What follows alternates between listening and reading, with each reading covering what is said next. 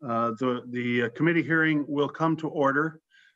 This is the Transportation Policy and Finance Committee. It is April 30th, 2001, and there are two bills up this morning on an informational basis only. That would be Senator Pratt's bill, Senate File 2375, and Senator Bigham's bill, Senate File 2199.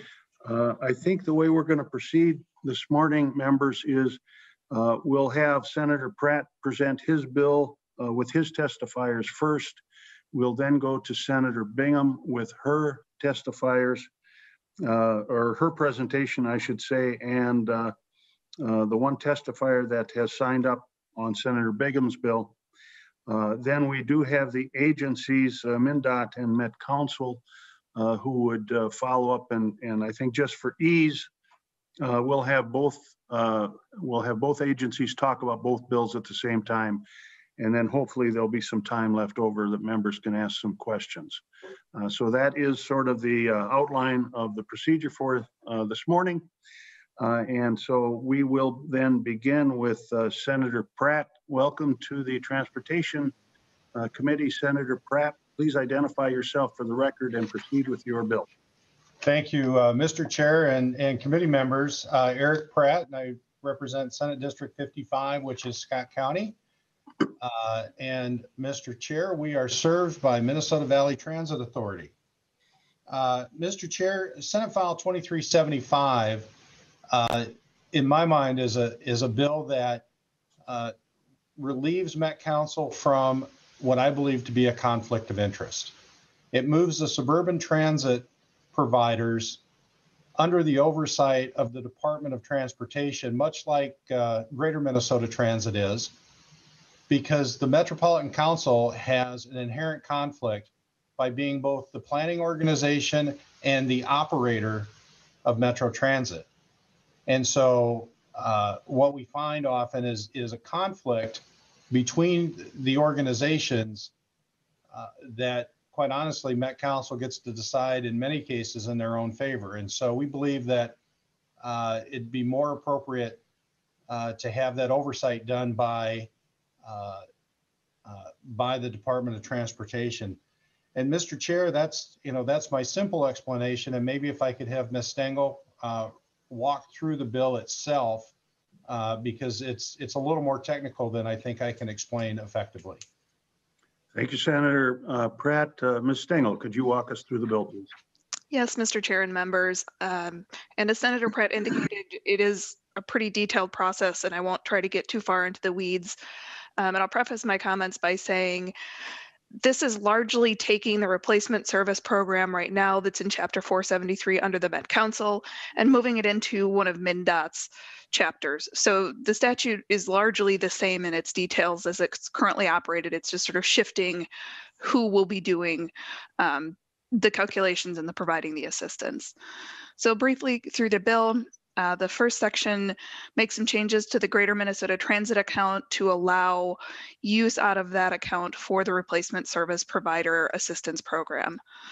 Section 2 deletes a cross-reference to the current replacement service program statute that's being repealed. Section 3 is really the meat of the bill. And this is the section that talks about the replacement service program. It talks about it establishes the program within MnDOT and continues it. It's sort of a continuation of the current program. So, we're not reestablishing anything, we're just shifting it. It talks about the eligibility requirements, which remain the same. Essentially, you are within the metro area transit taxing district and have limited or no service by Met Council, and meet several other requirements that are set forth. It explains how you apply for assistance. It provides the financial assistance formula, which is a series of factors determining what your assistance amount will be. It allows cities and towns that receive assistance through this program to also receive assistance from the Metropolitan Council in some situations, and then allows cities and towns that are eligible for assistance under this program to levy a tax to pay for the obligations related to transit and other activities. Section 4 amends how money is deposited into the metro area transit account. So it decreases that amount and then has a corresponding increase in the Minnesota transit account, and that ties back to Section 1. The current statute is repealed, and then this all becomes effective July 1st, 2021.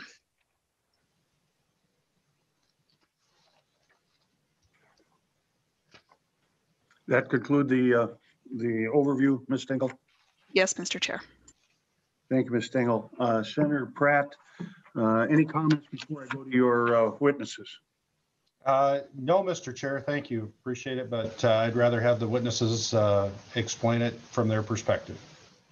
Thank you, Senator Pratt. The first testifier we have up is Mr. Wong from the Chaska City Council. Mr. Wong, if you would identify yourself for the record and proceed with your testimony.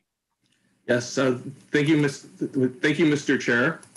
My name is Mike Wong, and I'm a council member with the City of Chaska. In addition, I'm also the chair of the Southwest Transit Commission and vice chair of the Suburban Transit Association. Do we have the deck on display here, or how does, there you go. Yes, you are up on display. Go ahead. Okay, fantastic, thank you. So before I begin, I'd like to start off by setting the stage that this bill is just a starting point for the conversation of moving suburban transit providers under MnDOT. There are a number of issues still to be fleshed out and vetted and discussed with various parties. Undoubtedly, there are issues that we haven't even considered at this time. As this is just a conversation starter and not a final product, we'd like you to be aware of like 3 key areas that are not addressed in the bill that currently stands. Capital funding sources, bus titles and ownership, and issues around metro mobility. I'd like to thank you. So if we go to the next slide.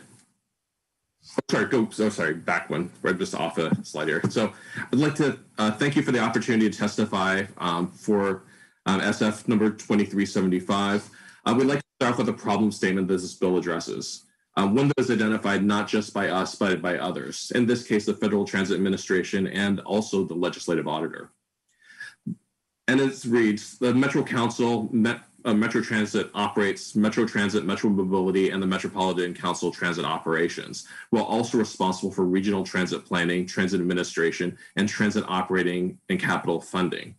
This arrangement provides an unavoidable advantage to the transit operations controlled by the Metropolitan Council. So at its core, the issue being addressed by this legislation is that each of the suburban transit providers is competing with Metro Transit, Metro Mobility, and Met Council transit operations for funding, administrative support, and fair oversight from Met Council, which is their parent organization, and in some cases, the same people. For example, RAMVEST, the regionally allocated motor vehicle sales tax, is discretionary at the behest of Met Council, who is also obligated to fund their own transit services. However, under MnDOT, we would not be fighting for the same funding from within the same organization, which is also responsible for delivering their own services. So to use a different analogy, this is like working somewhere and trying to get fair treatment when your peer is also the boss's kid. Next slide, please. So let's take a step back in time and talk a little about how we got here today. So before STA formed in the 1970s and 1980s, communities received transit funding through property taxes. These taxes went through a process where they were distributed and transit routes were planned based on needs that didn't necessarily reflect those of the communities which were being served. For example, Chaska and Chanhassen only received a handful of buses a day for the property taxes gathered in those areas. This was really, quite simply, unacceptable to community members at the time. So because of this, communities opted to form their own transit agencies, which they knew then what they know today, that the best people to serve our communities and are those who have a deep understanding of our culture, our people, and our needs, those who are closest to the communities. Next slide, please. So because we understand those needs so deeply, we also have the ability to innovate and to directly address those needs. In fact, the Blue Ribbon Commission, as well as the legislative auditor, commended suburban transit agencies for their innovation and highlighted pilot tests of new approaches and technologies. Whether it was innovation of coach buses for express commuters, microtransit services, think of them as a public transit version of Uber or Lyft, or special services to Twins and Vikings games, or dedicated state fair buses. Our agencies have always put the needs of our communities first. This, in fact, is reflected by the incredibly high, which is over 95% customer satisfaction rates from our riders. And this isn't just one of our agencies. Yet we're providing reliable, affordable, cost-effective, high-quality service to our communities, in spite of the fact that suburban communities are contributing more than 10% to the MVEST funding formula, while only receiving back only under 4% of the net contribution. A discrepancy of that 6% there. Next slide, please. The Suburban Transit Association supports a governance shift to the Office of Transit for a simple reason, that MnDOT does not directly operate or provide transit services. Because they're not a transit operator, they're inclusive of the transit providers under their purview. We believe that a move under the Office of Transit would allow greater collaboration between ourselves and other transit agencies, a similar size within the state.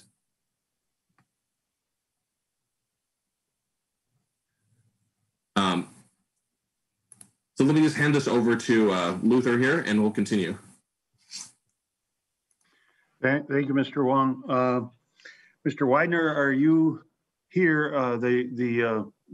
I don't see you yet, but I am assuming that you are here, Mr. Widener. If you would identify yourself and proceed with your testimony, and just so you know, your slideshow, your PowerPoint is still up. So, Mr. Widener, I don't see you, but are you there?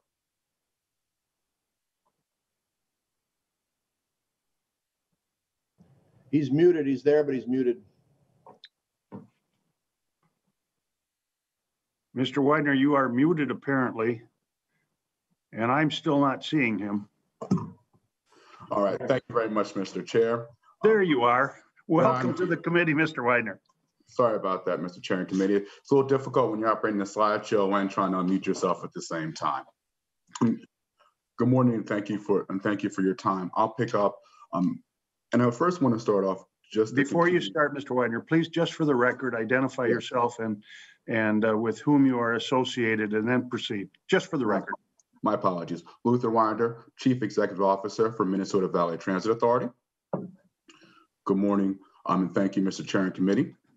I'd like to start off to talk about the unintended design conflicts. It's important to understand that when we look at design, when we look at concepts, some things over time, even though they're well-intended and well-meaning, as you see them in the space, as you see them obviously in functionality, as you see them in the environment, you start to see obviously some flaws, and you may actually start to see some things that need to be corrected.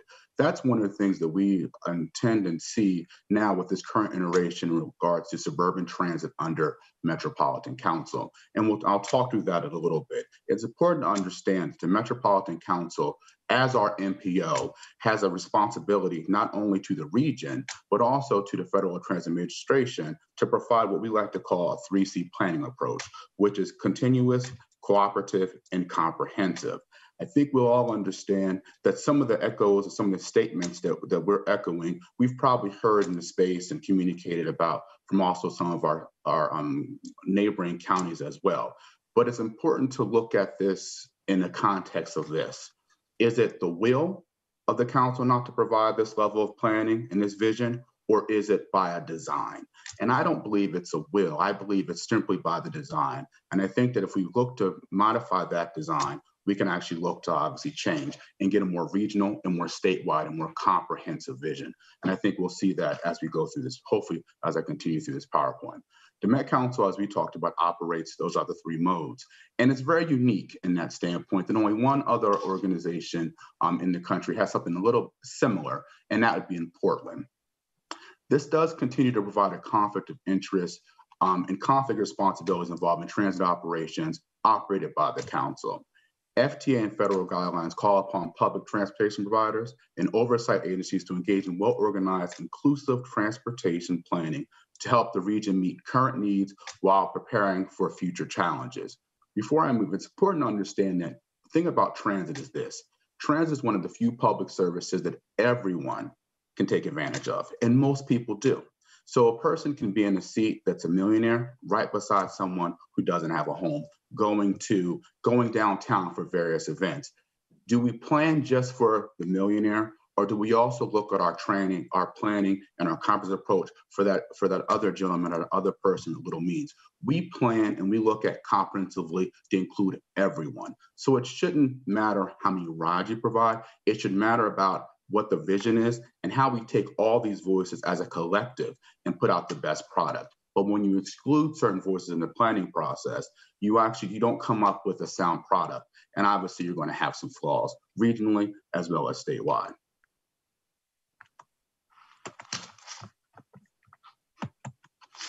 So it's important to note that the Federal Transit Administration came in and did a review of the Transportation Management Area Planning Certification Review. This was just released last month on March 19th, and they identified some weaknesses with the Met Council and their MPO as far as their oversight and their planning related to suburban providers. One means the council does not have a written agreement identifying responsibilities in carrying out metropolitan planning process with transit providers. Two, the Met Council must improve coordination with all transit providers, and the Transportation Improvement Plan financial plan does not provide process for determining allocation of federal funds among area transit providers. Because of this unintended design conflicts, suburban transit providers have been left out of regional planning efforts and are at most only given stakeholder roles in planning studies. The suburban providers' priority services such as microtransit and commuter services are not mentioned in Met Council's current long-range plans. What I ask all members today is to go look at the Metropolitan Council website and see if they can find anything about Minnesota Valley or any of the other other suburban providers on their website. I challenge you to take a look at even some of the speeches that are given by some of the council representatives that include anything related to suburban providers. It's important to understand that transit should not be an island. We should not be an island off to a side. There needs to be inclusion in our suburban needs in order to strengthen the whole region as well as the state. As an example, the solicitation process lacks a guarantee for suburban providers to receive federal transit funding. For example, non-BRT projects compete for as little as $8 million, while BRT projects receive around $32 million each cycle, including $25 million set aside. It's important to note, we don't disagree or have any issues with BRT. We don't disagree or have any issues necessarily with light rail. What we take exception to is that microtransit express service and our innovations that we want to actually continue to push in our region and our service area that connect our customers to the region are not given a fair process for us to submit these projects to get funding. This is the way that we all expand our services. But if the board is skewed in a way where the metrics skewed towards the core or towards the person making the rules, it kind of leads everyone out. And that's what we've seen for suburban providers that we don't necessarily see with some of our greater Minnesota, we don't see with our greater Minnesota counterparts. Equity by right sizing. It's important to note that one of the things I want everyone to kind of understand as I close out and turn it back over to Mike is that suburban providers are very similar in size as well as in services offered by our counterparts around the state. We're all bus operators. We're all innovators. It's important to understand Duluth Transit Authority was the first in the state to have electrification of vehicles. There's no comprehensive plan or communication from the council in any way to include suburban providers in our quest to add electrification to our fleets. As we look at the space, how we look at our metrics, whether it be congestion mitigation, that is not incorporated in any plans or any scoring process to give us additional funding we need to take the congestion off these highways and roads as we see ourselves opening back up. It's also important to note that some of the messaging that we see come from the council directly contradicts what our customers are saying. We know Minneapolis is coming back. We know our customers based on a survey. Over 90% of our customer survey MVAT said that when their business open back up, they're going to get back on express service and to go back downtown, especially with these gas prices, as we see, and the parking costs. So we hear themes that not necessarily be the case. This is why a comprehensive approach is needed. And we may need to look at right sizing where we're put under to an office that deals simply with bus operations, that they also do not operate bus service. I will turn this back over to Mike to close out. Thank you, Mr. Wong. If you could just kind of wrap it up so that I want to try and save some time for members to ask questions when we're done. Mr. Okay, Wong. I'll try to get through this as quick as we can here. So in short, we believe that being under the Office of Transit will allow for greater collaboration between ourselves and other transit agencies of similar size within the state.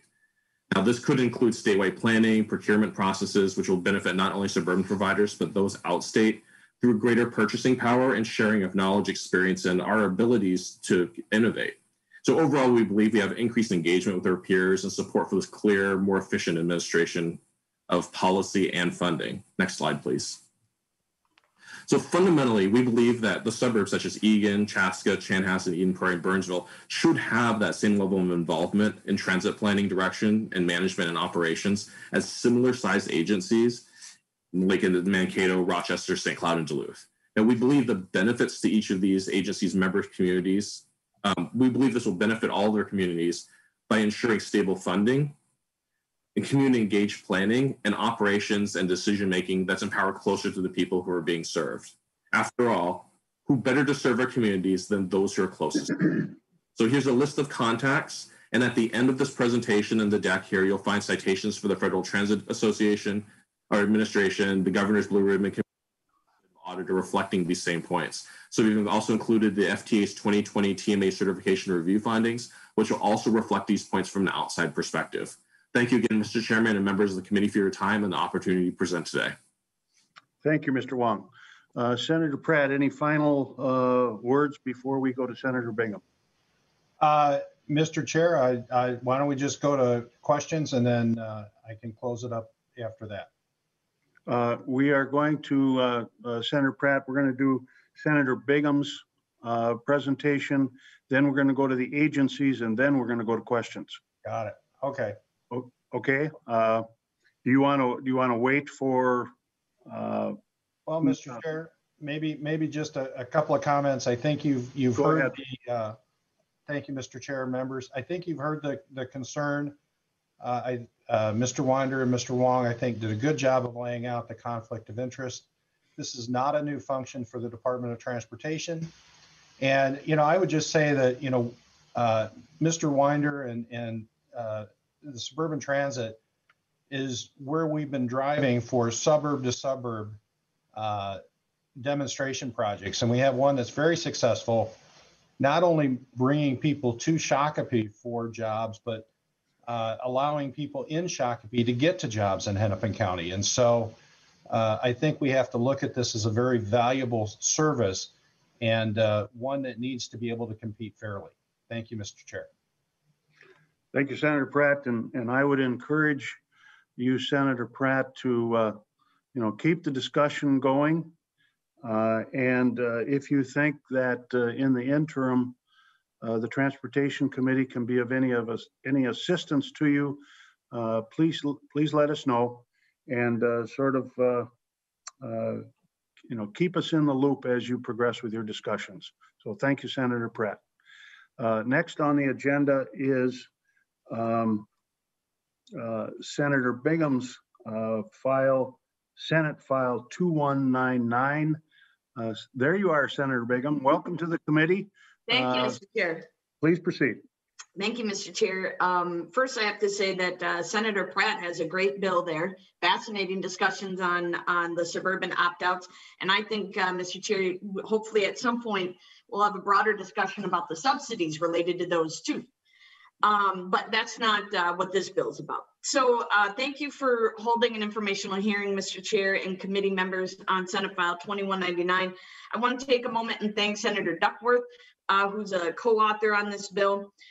We are introducing the bill in hopes to start a conversation, much like Senator Pratt before us, to respond to concerns that we have heard from counties within our district and metro area. And I don't think there's a member on the committee that doesn't know how near and dear and important I feel my county partners are.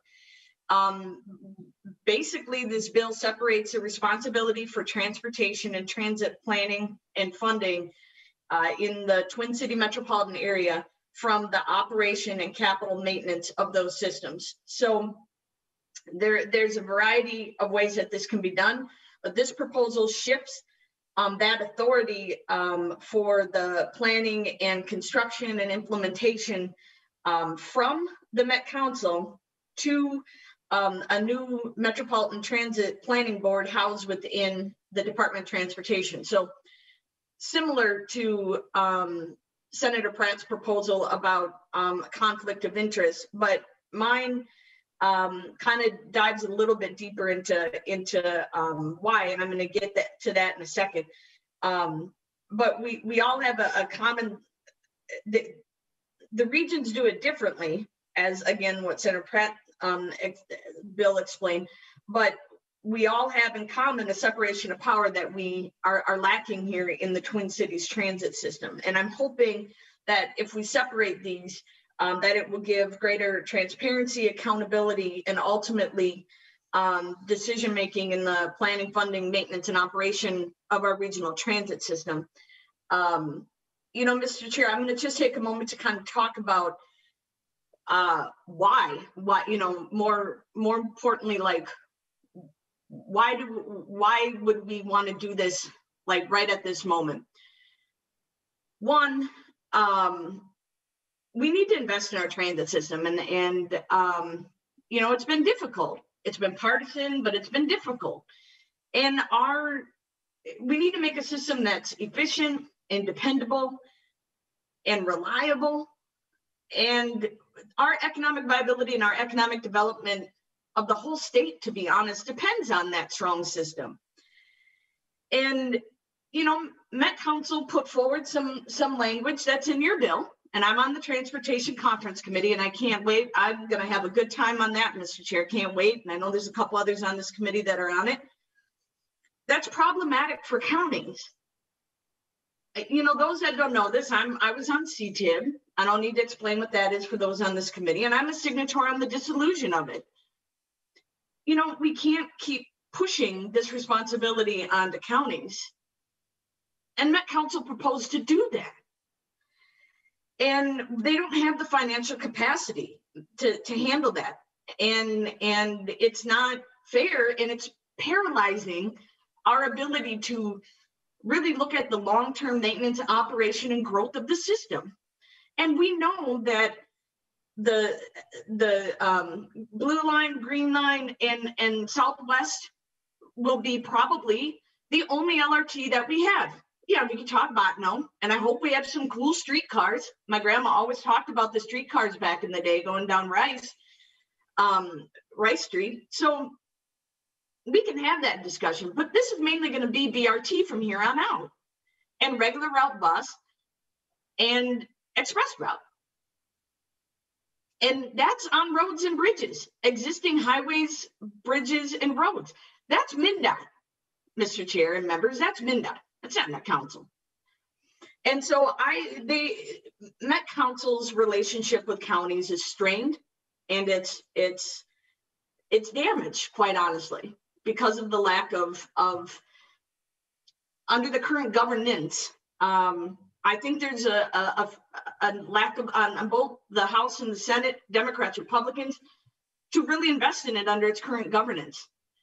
And so it's just a strained relationship, but MnDOT has an exceptional relationship with our counties. And more importantly, they do a fantastic job in transit in rural Minnesota. So I really just hope that this starts a conversation. And I will point out that I introduced the bill in this Senate file 2199 that removes a major portion of what Met Council does. They haven't even reached out to me to say that they have a concern about it, because I guarantee you they probably do. You know who did? MnDOT. And I know they're on here. So it just kind of goes to that. But Mr. Chair, I don't know if this is the answer, maybe having a separate office is. But I can tell you that we need to do something. We need to invest, and again, partnering off of what Senator Pratt said, we need to separate the conflict of interest. We need to kind of depoliticize, make this nonpartisan, invest in our transit system so that it has the viability to move people, to create jobs, to be safe, to help the environment. We can do all of that stuff, Mr. Chair, and I hope that this bill 2199 that separates the building implementation planning of transit in the metro area from putting that into MnDOT, separating it from Met Council, letting them do the operations, at least as part of that discussion that we can have today, but also in the ongoing weeks. So thank you very much, Mr. Chair. Thank you, Senator Bigham. We have Patricia Nauman signed up to testify. Welcome, Ms. Nauman. If you'd, for the record, state your name, with whom you are associated with, and then proceed with your testimony. Mr. Chair and members, thank you very much for the opportunity to comment today. My name is Patricia Nauman, and I am the Executive Director of the Association of Metropolitan Municipalities, or as we're known frequently now as Metro Cities. Metro Cities represents cities at both the legislature and the Metropolitan Council. And in fact, the association was created roughly concurrent with the creation of the Metropolitan Council, in part to allow for the interests of city governments in the metro area to be represented in regional decision-making. This is important due to the close nexus of regional funding and policy in the implementation of those policies that is performed by the local governments in the region. Certainly appreciate Senator Bigham's interest. She and I have had many conversations on the Metropolitan Council over the years, and I certainly appreciate that and her interest in the need for transparency and accountability for regional systems, including transportation. I will just offer a little bit of perspective if I could. I'll be very brief. For a little bit of additional background, Metro Cities legislative policies do address the scope of the policy making and activities of the Metropolitan Council, and they do speak to the need for an effective and cost-efficient provision of regional infrastructure. So in other words, the 4 regional systems, as well as strong cooperation between the Metropolitan Council and local governments on the provision of those systems and the planning for those systems.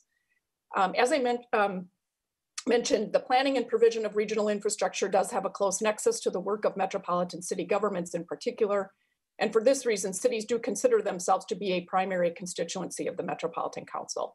The council is, of course, also partly funded by property taxes that are raised by all jurisdictions in the region. For these reasons, Metro Cities does wish to raise some concerns. Certainly, we appreciate the discussion on this bill and of these issues in general. I would just raise the concern that a transfer of responsibility of policy and funding for one of the 4 regional systems from a regional level agency to a state agency, which has, by its purpose is statewide rather than regional, would have potential uncertain and potentially negative implications for the coordination of those systems at the regional level. And the concern is that it would remove a level of regional accountability and also potentially compromise the ability for local officials to have an adequate voice on regional decisions. Metro Cities does appreciate the inclusion in Senator Bigham's bill on the provision that it allows local officials to be appointed to the Metropolitan Planning Board by their peers. However, again, we do remain concerned that the transfer of authority in the bill could interfere with sort of the regional level planning and accountability that is done in close coordination with local governments across the spectrum of all regional systems. And also further could create some uncertainty on the status of the region's MPO status, its Metropolitan Planning Organization status, and thus on the ability of the region then and its local governments to access federal transportation funds, which is the role that the tab plays now, and I think probably is intended with the Metropolitan Planning Board. Thank you for the opportunity to comment. I'll be very brief, and I'll be happy to stand for any questions, Mr. Chair and members. Thank you, Ms. Nauman. I appreciate it. Senator Bigham, it would be my intention to go to the two state agencies at this point, both MnDOT and Met Council. If you've got any I just wanted, Mr. closing Chair, comments, I'm going to try to come back to both you and Senator Pratt at the very end, but if you want to make some comments now, go ahead. oh yeah, I just wanted to say to Ms. Nauman, absolutely, I understand that concern. If this would move forward or some iteration of it would, you know that local governments would have a seat at that table. But more importantly, yeah, that MPO is huge, and that's why it's in there. And so that's why I would rely on the expertise of this committee and others in the committee process if this would move forward to kind of smooth that out. But yes, that's definitely front of mind. Thank you, Senator Bigham. And now, members, I'm going to go to the two state agencies, both MnDOT and Met Council. We'll begin with MnDOT. And I have Victoria Nill and John Dukic on to testify. The first one on my list is Victoria Nill, but you can go in any order you wish, but I'll recognize Ms. Nill at this point. Good morning, Senator Newman and committee members. My name is Victoria Nill, and I'm with MnDOT's Office of Transit and Active Transportation. MnDOT does have some concerns about Senate File 2375. It would require MnDOT to become responsible for administering operating grants for the metro area replacement transit system providers. Currently, MnDOT administers the Greater Minnesota Transit Account that is set up to assist the transit systems outside the metro area. Expanding the MnDOT transit program to transit systems within the area is in conflict with the intent of the Greater Minnesota Transit Program.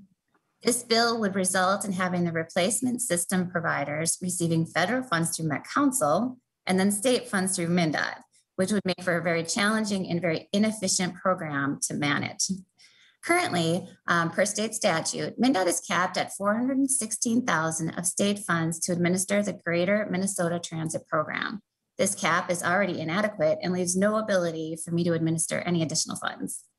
If the replacement service providers were to be incorporated into Greater Minnesota Transit Program, there's a possibility that they would ultimately compete with Greater Minnesota Transit Systems for the finite resources and administrative support.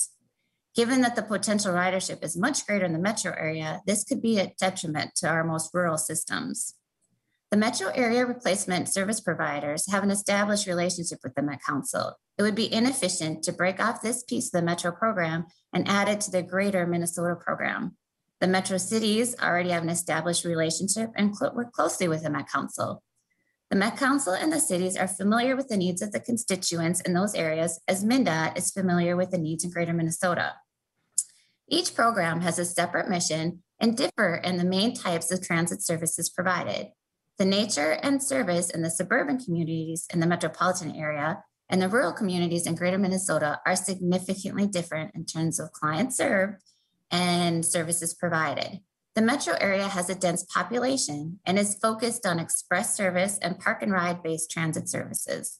In Greater Minnesota, the population is much less dense, and the majority of the need is the demand response type, also known as dial-a-ride based services.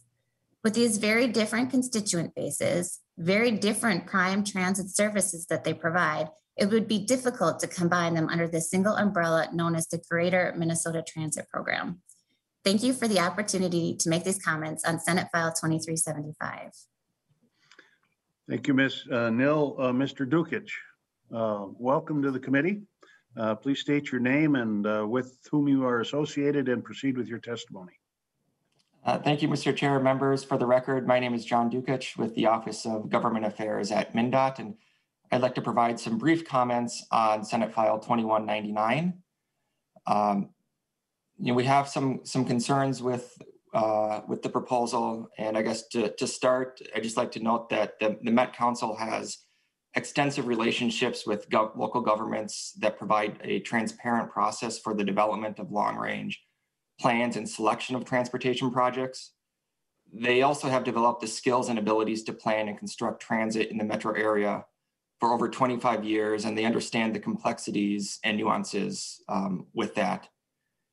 Appointing responsibilities to the new board administered by MnDOT would require the agency to hire several new FTEs and acquire a new set of expertise. The bill assigns the board the task of very detailed transit work, such as determining routes and schedules. This is a very specific skill set, which the Met Council has years of practice, along with the partnerships and relationships needed to be successful. In addition, the bill assigns the responsibility of constructing new transit projects to the board. Constructing a New Start transit project in partnership with the Federal Transit Administration is very complex with deadlines and multiple submittals. The Met Council is very experienced with this process and has a long-standing relationship with the FTA.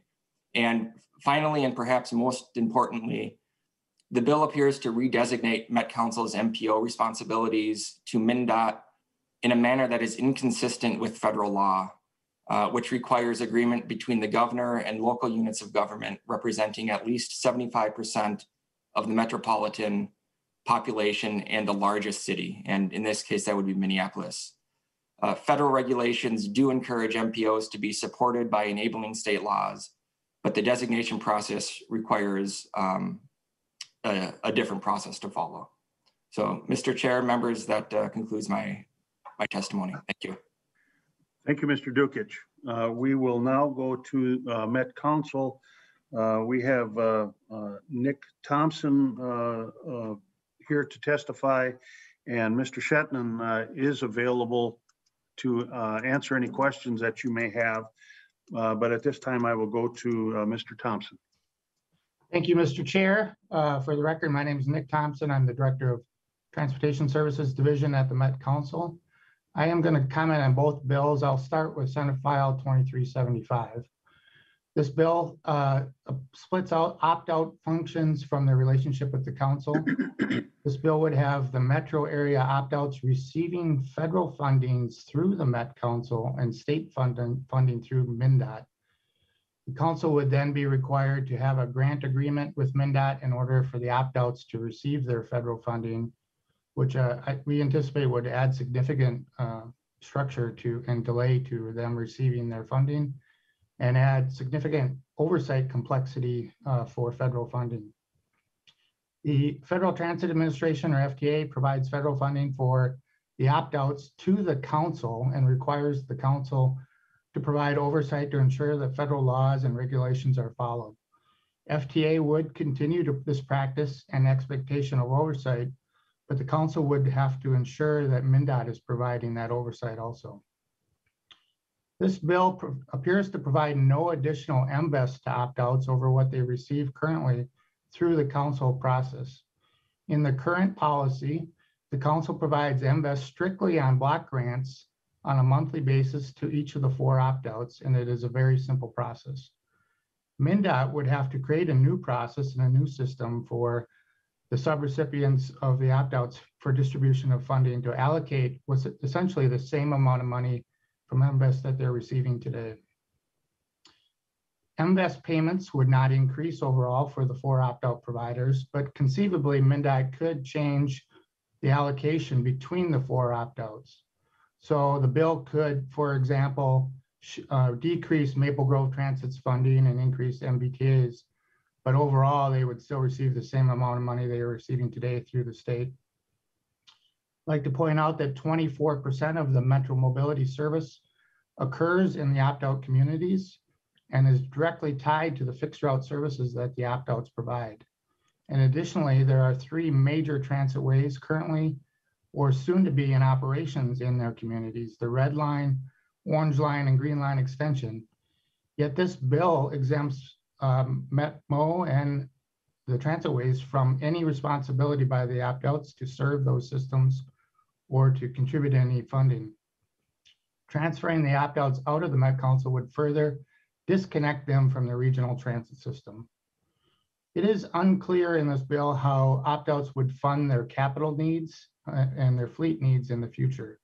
this bill appears to be silent on this issue, but if they are moved to under the direction of MnDOT, opt-out communities would likely have to raise their local property tax or find other local sources to match federal fundings for capital needs that they receive.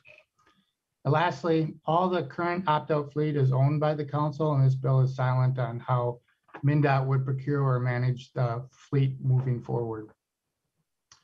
For Senate File 2199, this bill, as MnDOT mentioned, is drafted, does not comply with federal law and how MPOs are designated. This designation must be done in agreement with the governor and local governments representing 75% of the urban population, including the largest city, which in our case would be Minneapolis. We anticipate also that the governor of Wisconsin would likely have to approve of the redesignation per federal law and where our MPO boundaries are, but that is undetermined at this time, depending on the census. Last fall, the Governor's Blue Ribbon Task Force examined the MPO structure of the council and the transit structure in detail. They had a unanimous recommendation of this independent task force that the council remain the MPO for the Twin Cities area. This new board would be put in charge of directing new growth and investment via transportation planning. However, wastewater infrastructure planning and local comprehensive planning would remain with the council. And we anticipate there would be conflicts between these regional system plannings. There are also a few other implications of this bill that I think are important for this committee to understand if it became law. The status of the MPO would be in limbo until the structure is agreed to by the local governments and the governors. During this limbo time, it is potential that all federal funding for transportation in the state would be put at risk until an MPO was designated. Also, MnDOT and the newly formed board would become responsible for building guideways in the region starting in 2022. This would directly impact the development and construction of light rail, the Gold Line, Rush Line, and the Riverview Corridor, which are either in or near construction phases of this project. Federal Transit Administration has provided funding grants to the Met Council and not MnDOT for these guideways, and it is unclear what actions the FTA would take for these guideways. Thank you for your time, Mr. Chair and committee members. Thank you, Mr. Thompson. At this point, we can open this up for questions from members. And the first hand that I see up is Senator Johnson Stewart. Thank you, Chair, and thank you everybody who gave us such good information today. I have two very quick questions. The first is from Mr. Winder. I hope he's still on. Mr. Hong or Huang could also answer this question. One of the slides said that Metro Council, like Portland, manages 3 different areas: Metro Transit, Metro Mobility, and Metro Transit Operations. What is the difference between Metro Transit and Metro Transit Operations? Mr. Winder. All right, thank you very much. You have Metro Transit, which is direct operator of service. Then you have the Metropolitan Council, which actually contracts out service and provides fixed route services via a contractor. So they manage that operation. And then you also have the Metropolitan Council that also oversees and manages and contracts out Metro Mobility. So those are the 3 modes. And as you see on the side of all buses in the region, they all say the vision of the Metropolitan Council for all of those 3 modes. Got it. Mr. Winder. Johnson Stewart. Yeah, I'm sorry, I mispronounced your name. You could probably answer my second question too. Nick Thompson mentioned that some percentage of Metro Mobility, well, if you can't answer this, that's okay. Maybe Mr. Thompson can. Some percentage of Metro Mobility is actually accomplished outstate. And I'm wondering if Nick or if you could answer that question, what percentage that was. Mr. Winder. He talked, and Nick's proposal, the first time I've heard these numbers, because we don't have any, and that's the thing about lack of coordination. There's no communication between Nick Thompson's staff about Metro Mobility and the suburban providers when it comes to the operation, the functions, or anything related to Metro Mobility. We serve on no panels, we serve on no commissions, we have no information exchanges. Because there's no coordination. There is no long-standing relationship when it comes to that, as I heard a couple times. But I think in his presentation, you can elaborate. He said 24% of Metro Mobility services are operated within our service areas, suburban service areas. But it's also important to note that we generate over 10% of the motor vehicle sales taxes statewide. And we'd like to, and I think it's important for us as we go through this, and we'd love to have a conversation about the motor vehicle sales tax that's generated in our suburban communities, how much it costs for Metro Mobility, and what in the future, what our subsidies should be to receiving that remaining difference in the future. But this bill does not ask for any additional funding. It just asks for us to take our existing funding over to greater, if we were fall under Office of Transit in Greater Minnesota. But Nick can elaborate if need be. Now, I see that Mr. Shetland popped up on the screen, and Mr. Thompson is on the screen. Do either of you want to add anything to Senator Johnson Stewart's question? Mr. Shetland. Well, thank you, Mr. Chair and members. It's good to see everybody this morning.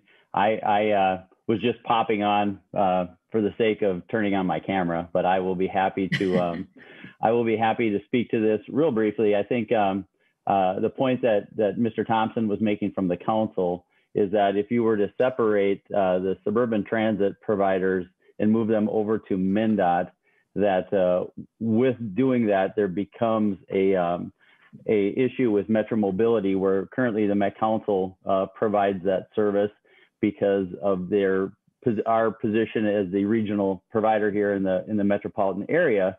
But if we're going to separate the suburban transit providers from the regional system and move them to MnDOT, then you call into question a number of issues, and one of them being Metro Mobility, because the services that are being provided by the suburban transit providers drive that service that is required under the Americans with Disabilities Act for services for persons with disabilities in those communities. So we're just kind of making that point. And I also know that Mr. Winder has been making the point about the MVEST that is being driven by the suburban transit providers. But as Mr. Thompson also mentioned, is that the Metropolitan Council pays for all of the capital related to the buses that are operated there. And I don't think that is necessarily being brought up into that overall cost.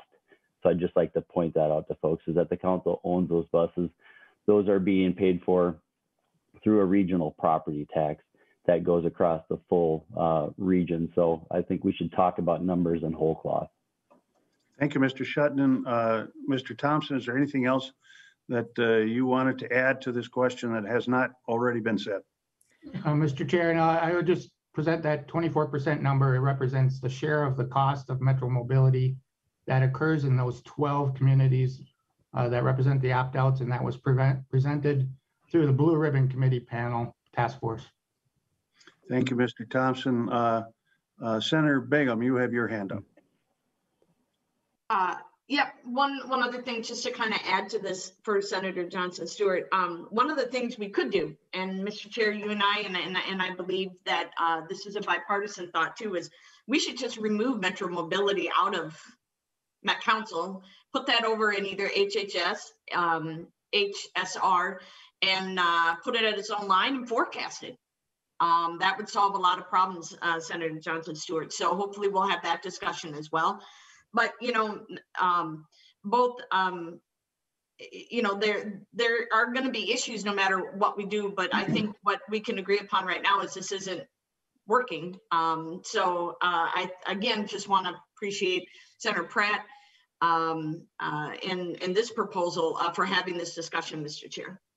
Thank you, Senator Bigham. Mr. Shetland, were you trying to get my attention and I missed you? Well, just very briefly, thank you, Mr. Chair. And to Senator Johnson Stewart's question earlier about the different types of services that are provided, Mr. Winder did a nice job of pointing out that we run Metro Mobility, then we also have a contracted services, and then Metro Transit services. And I just wanted to point out, up in near the district that you represent, Maple Grove Transit is a suburban transit provider. However, they are one of the contracted services that Metro Transit provides all of their service. Thank you, Mr. Shetland. I do not see any other hands up, so I am going to go to the authors of the two bills for some final comments. And I'll go to Senator Pratt to begin with. Senator Pratt. Well, thank you, Mr. Chair, and thank you for the opportunity to have this discussion. I think, the suburban transit providers did a wonderful job of explaining the inherent conflict of interest we have. I appreciate Senator Bigham's bill and the discussion that I've been pushing, that we need to actually reform the Met Council.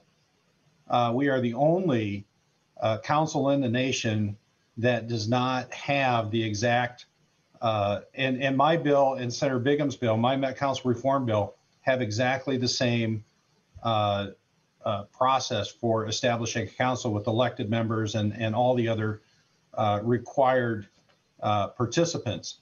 We don't need, and we should be conforming with the federal law on metropolitan MPO governance. So I think between my bill and Senator Bigham's bill, short of real reform on the Met Council, this at least removes the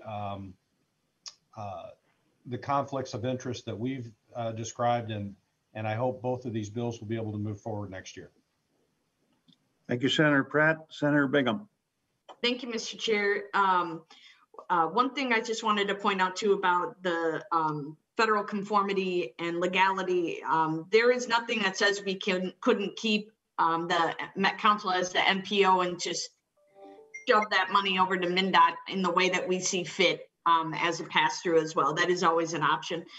Mr. Chair, I just appreciate the opportunity and the discussion. I think we all share the same goal of again, having an efficient, reliable, built out regional transit system to help people get to jobs, help people get around, and really improve the viability and vitality of our communities in our metro area. And, I think we're saying that, a lot of the future routes and counties have done a lot with the BRT. And regular route and express buses. And those are done on roads and bridges, and existing roads and bridges and streets. That's MnDOT. It's not Met Council. And so I think, again, between Senator Pratt's bill, this one, we're going to have a really good conversation and hope to have some real reform in our transit system if we can't get the reform, within the Met Council. Senator Dibble's made me a believer in the reforms that are necessary, and he's been a good leader on this for Met Council reform. And so I think we hopefully in the next year will take up my bill about the blue ribbon, but that isn't and more, but that isn't this committee. But I just appreciate the committee's time and attention to this matter, and hope we have some progress here, whether it's in conference committee or next year. Thank you, Senator Bigham. And Senator Dibble has raised his hand. Senator Dibble, did you have a question on either of these two bills? No, Mr. Chair, I just wanted to provide just a quick 60-second response, if I may. Go ahead, please, Senator Dibble. Thanks. I appreciate the hearing and the conversation. I don't know that these are ideas I support necessarily, but I do agree with both Senator Pratt and Senator Bigham that Met Council reform is needed. I think the reforms that we need are reforms that draw our region more closely together and create more coherence and cooperation and less parochialism and less balkanization. And I don't know that investing these services, whether, chopping off the opt-outs and sending them to MnDOT or sending the planning functions to MnDOT necessarily achieves that. And I certainly don't think exposing the metropolitan area's transportation and transit interests to decisions made by the entire legislature at all serves the interests of the metropolitan area. I think that's proven time and time again that in issue after issue after issue, whether that's metro parks or metro regional economic development or transit, there's more effort to do damage to the metropolitan area's interest, at least in the GOP budgets that we've just seen in the last 2 weeks. However, the Metropolitan Council is actually a subdivision, a separate, if you will, local government, similar to counties and cities. And it really should be in a posture of pulling the region together and advocating strongly and strenuously for the people of the metropolitan area, the jurisdictions of the metropolitan area. And it's just not in that position to do that right now, because it effectively functions as a cabinet level executive branch agency. And so its interests are completely assumed into the prerogatives and the procedures and the processes of the executive branch, and then subjected to the whims and the debate of the legislature. And so I think we need to start thinking of the region and the Metropolitan Council as exactly what it is, which is similar to a city council or a county, really of a posture of advocating for what the region needs all together in a coordinated fashion. And so that, of course, leads me to some of the proposals that I've introduced this year and in years past, and would hope that those ideas would get some airing as well. Thank you, Mr. Chair. Thank you, Senator Dibble.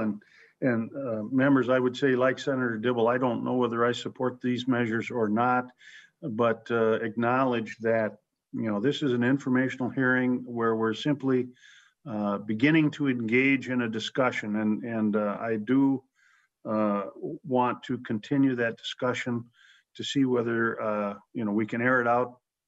Maybe it's a good idea, maybe they're bad ideas, maybe they can be modified. We don't know at this point. So I would encourage both Senator Pratt and Senator Bigham to continue your discussions in the off season. If you feel that the Transportation Committee can help with moving your discussions forward, please let us know and just keep us in the loop. Members, with that, we have completed our assignment for today, and we are adjourned.